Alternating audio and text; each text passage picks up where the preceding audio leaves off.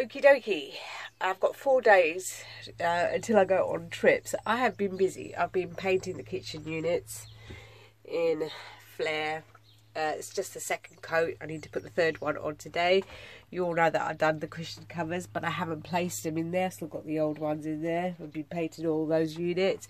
I've also spray painted the white metal that was around here gold, as you do.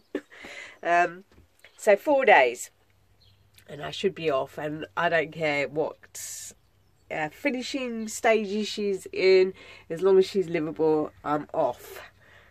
So I've added the red tint on. I'll take it from this angle. So I've dabbed it all off. I don't see it making a huge difference really, to be honest, to these cupboards, which look tons better, I think. So I might just leave it as that. Well, I've just put in my vinyl stained glass effect. I don't know what's good. To be able to see out the back window or not to see. I know I've left a little bit of a gap, but it just aesthetically from the inside it just looks lovely once the curtains are up. I don't know.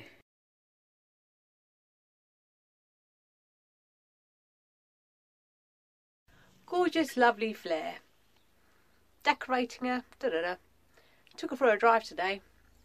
Started going up a hill. Lost probably about 80% of her power, which wasn't much in the beginning anyway.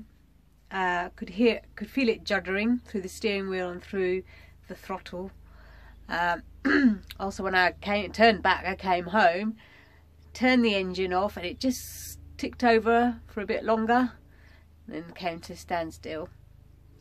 Called a mechanic, but I am this close now, really.